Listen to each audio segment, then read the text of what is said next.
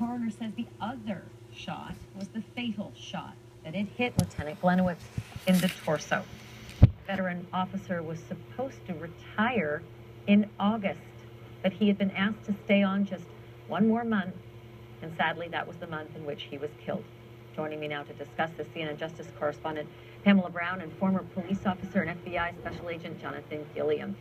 So, Pamela, if I could start with you, just walk me through what some of this reporting has been from the medical examiner about how Lieutenant Glenowitz died.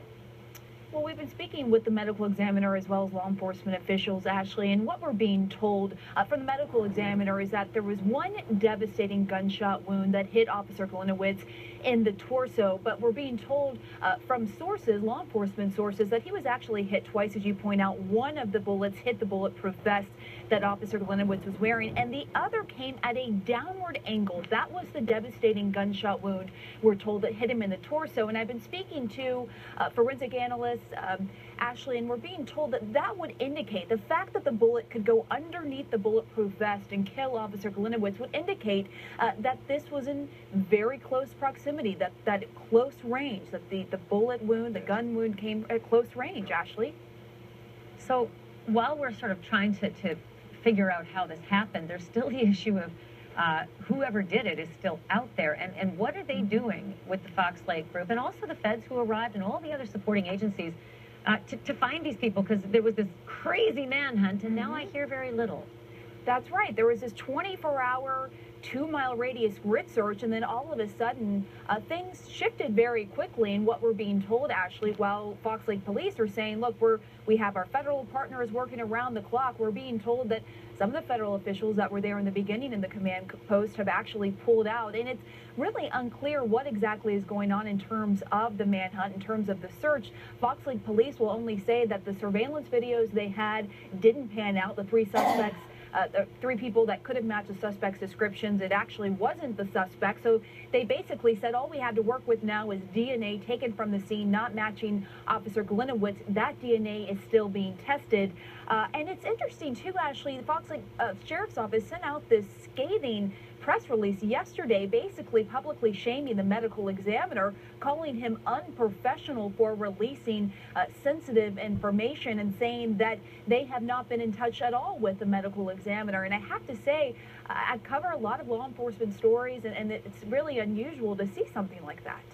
Yeah, I mean, I'll just quote, Dr. Rudd's actions are completely outside of policy, procedure, protocols, and are completely unprofessional. Let me bring in Jonathan Gilliam on this. A couple of things I want to get from you. This sort of remarkable, I guess, friction between the ME's office and the sheriff releasing this scathing letter that, by the way, goes a lot farther.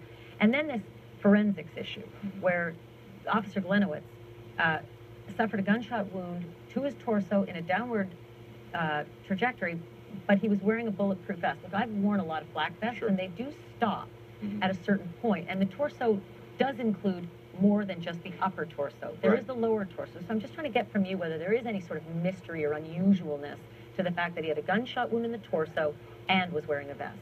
Let me just say first off, as far as this spat between the medical examiner and the law enforcement agency, is that it should be stopped. You know, a lot of people, when they come out of the military and or the law enforcement, they go on TV, they get in these Twitter wars because they get on Twitter and people have opinions. This is kind of similar to that. If the medical examiner... This is not Twitter. This is a full release to the media. Yeah, it's ugly stuff. I understand, but they don't know how to work in the media. And the fact is, because these people are law enforcement and doctors, the fact is all this stuff should be held inside. It's an ongoing investigation. So you do believe that does compromise the investigation to hear these details? I think that does, and also it compromises the investigation when you have a breakdown in the entire system. And I think that's shameful that not only that the medical examiner released it, but also that the police then went out and did their own release saying that he's not good. It's one team. Now, the logistics of the actual forensics and how Officer Glenowitz died. Downward trajectory, wearing a vest, so you have to sort of picture, if you will, how this might actually play out. I actually brought a vest here, and what you see is when you have a vest, when you have a vest on, there's a huge unprotected area right here. More often than not, when law enforcement officers are killed wearing a vest, it is either they have their arm up, which would indicate a struggle, or it comes in some type of an angle, but normally from the side, and the round can carry through in this way. And along